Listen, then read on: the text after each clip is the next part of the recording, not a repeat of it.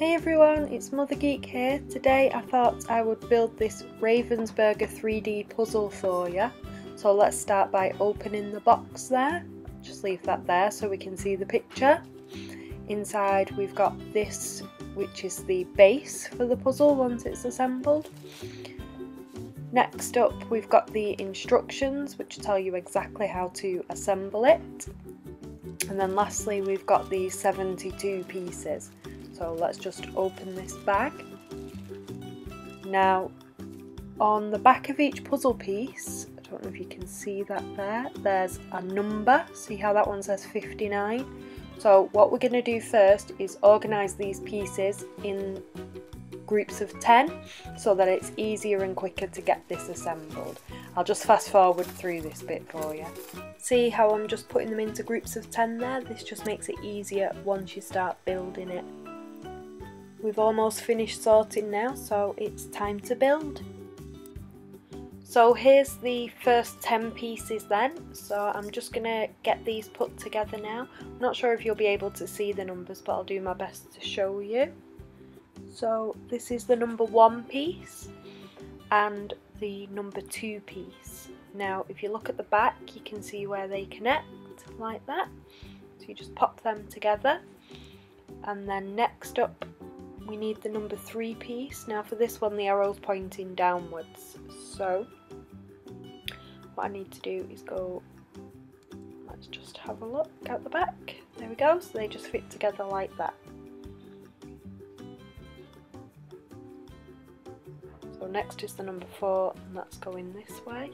So again, you can look at the front if you want to, if that makes it a bit easier for you.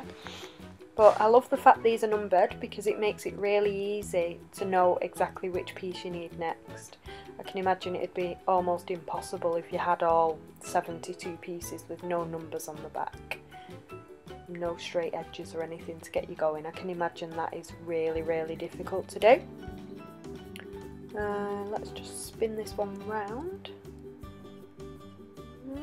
Yep, there we go. Some of the pieces are a bit difficult. If they're all the same colour like that one was there, it's quite difficult to know exactly where you're up to. So that's number 6 in. Let's move on to number 7 now. There we go.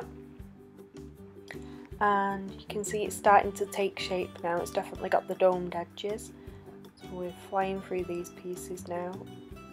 So on the back, the little arrows are really useful to see which way your next piece is going, but looking at the front is always good as well if you're in need of a bit more guidance visually. So this is the 10th piece going on there now. There we go. So the picture's really starting to come together as well. So we're moving on to the next group of 10 pieces here now. What I'm going to do is just fast forward on through this. You can get the gist of it here. What I'll do is I'll come back once we get nearer to the end so you can see how the final pieces go together. Now this puzzle is aimed at children aged 6 and over. I have to be honest, I can't imagine any 6-year-old I know being able to do this without a lot of help. So this is where we're up to now. The pieces are starting to take on some really interesting shapes. We've got jagged ones as well as normal sort of puzzly shaped ones. It's getting a bit tricky to put them in now that the dome's closing up. It's really quite awkward to get into some of the nooks and crannies. But I'm managing alright. I'm not convinced a 6-year-old would be able to do it without a lot of help though. So here we go, we're on to the last 2 pieces now. So you can see here how fiddly it is getting this last piece in.